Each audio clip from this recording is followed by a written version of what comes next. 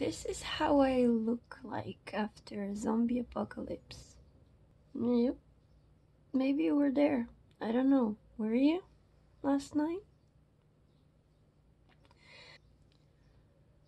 I think it's time we talk about the great divide that is happening right now. And I'm not someone who usually speaks about these things that are happening right now as if I'm some kind of a authority on whatever is happening on the world.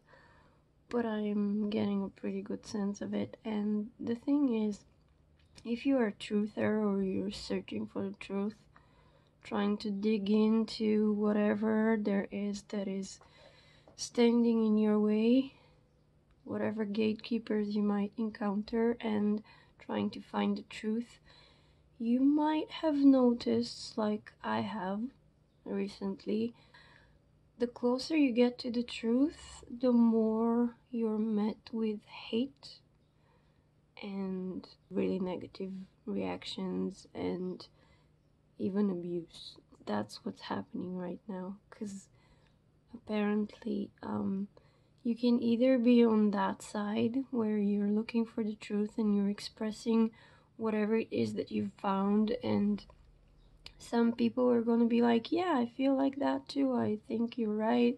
Some people are going to be thinking, I'm not so sure, but I'm going to check it out, not just block the idea or the theory right away. And some people are going to be like straight hate without even reading your whole thing. And it's not like I care too much about people's opinion, it's just noticing what is happening, as a group of people. But I feel like lately that's what's been happening, and it's in a way more helpful to discern who is who is going to be on your team and who is not going to be on your team. And I don't want to be dividing people, but I like the idea of knowing whom to stay away from. Because people who meet you with hate straight away and are racist and feel comfortable to just abuse you emotionally, mentally, psychologically, twist things around, just for having ideas of your own, basically.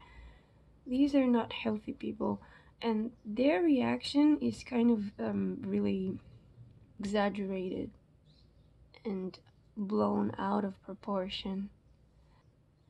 And I know that haters have been there all the time, always, but this is a new wave of haters. Like, we all are into one or another type of a conspiracy these days. They call it conspiracy theories. Well, guess what? There wouldn't be any conspiracy theories if there were any conspiracies. But whether you believe that vaccines are toxic to children, or you start reading about flat earth, or you're into UFO things, or you're into the whole bank system and whoever controls the world and different types of entities and all of that, we all might be drawn to different things. But the thing is, usually people who are looking for the truth are not so judgmental on others. It's like you have that type of psyche that is more open-minded, you know what I mean? It's not like so brutally primitive. That's what it is. It's freaking primitive. And I think this is interesting.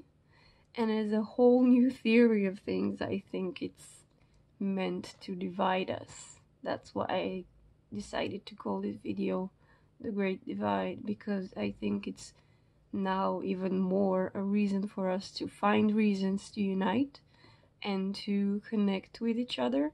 Because there are reasons to connect with each other. We are not that different, every one of us. We can find a common ground where we really are on the same ground, and we can always agree to disagree. We don't have to abuse each other. We don't have to call each other names. We don't have to, judge and be racist. That's like the last thing you have to do to feel proud about who you are. You know, it's really twisted. So I think if we really are into looking for the truth, we have to be able to rise above it all. And I've been attacked for a long time now. I've been under attack. I've been also under a racist attack recently.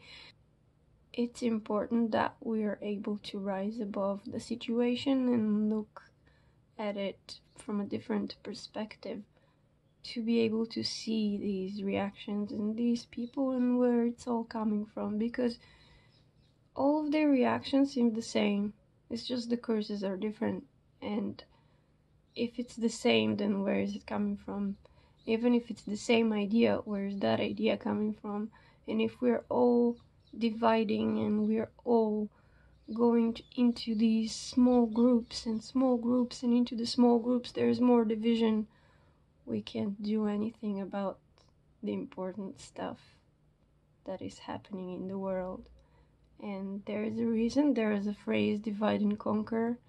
And in Bulgaria we have a great saying that says Съединението прави силата, which means unity creates the power.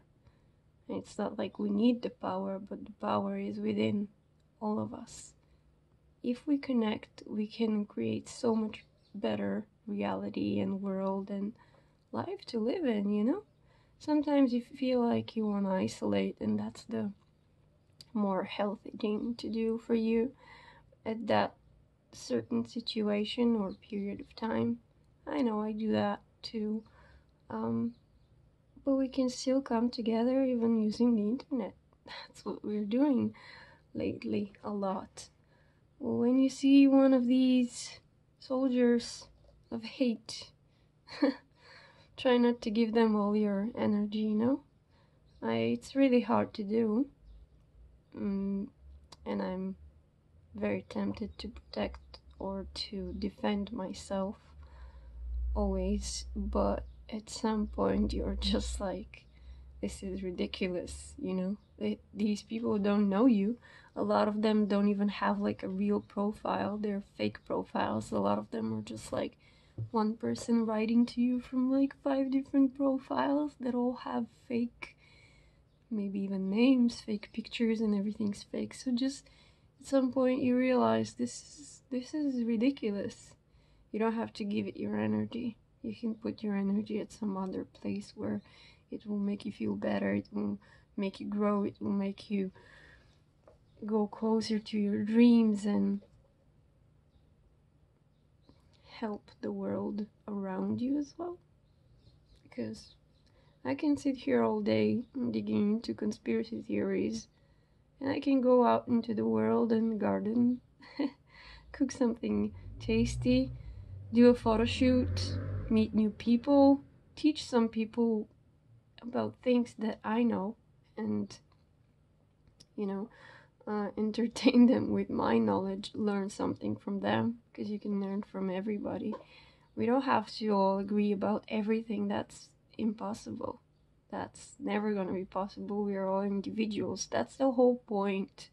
And that's my point also. You can't have like 15 different people acting and expressing themselves exactly the same and not doubt that, because we are individuals as we were built with our healthy kind of psyche is authentic, and there's no way you can be like a copy from another being. Maybe from 8 billion people you'll be one copy, but I hope you see what I mean.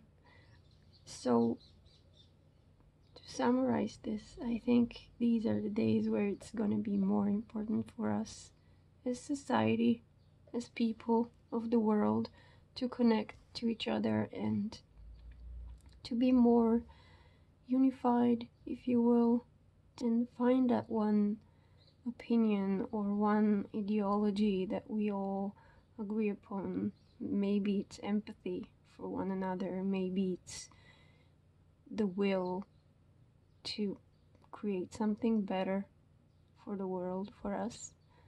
And maybe it's just a taste in music, you know? You can connect on so many levels with people. So, I don't want to make this video really long, that's probably what I had to say. And don't forget that the more well-read you are, the less educated or the more crazy you'll seem to the brainwashed. So if I seem crazy to you and not educated, thank you. I wish you a beautiful, lovely day.